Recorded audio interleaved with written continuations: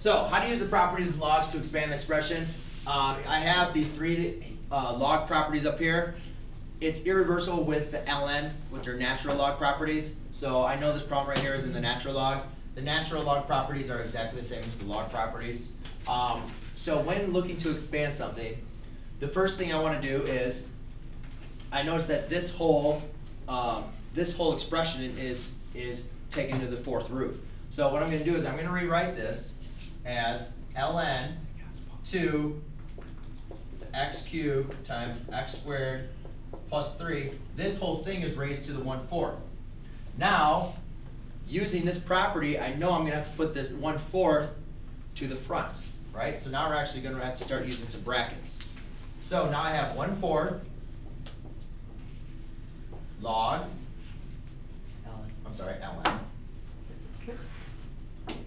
ln of x cubed times x squared plus 3.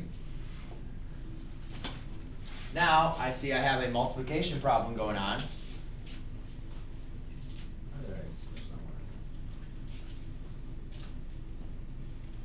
So therefore now I know that I have multiplication, so now inside the brackets I can expand that further.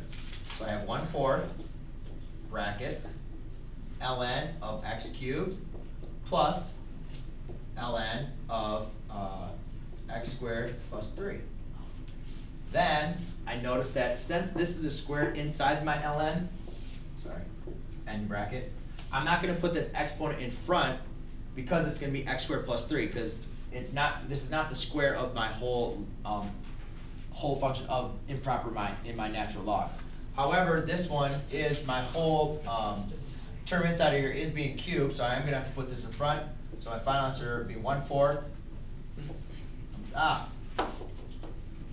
1/4, bring the 3 in front, ln of x plus ln of x squared plus 3.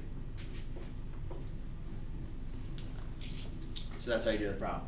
So the main important thing is kind of start from the outside and work your way in. So that's how you use properties of logs or natural logarithms to expand. Yes? Why don't you put the 2 of x squared in front of the other ln that you're adding? Because if you put that in front, right, when you put it in front, that means you put it in front of there, right? So therefore, if I was going to say, if you read this and you read it like this, 2 ln of x squared plus, of x plus 3, and let's say you had no idea, all you knew is, oh, I need to put that back up. Well, that'd be x plus 3 squared, right? So there's no way to differentiate between the x and the 3. Okay.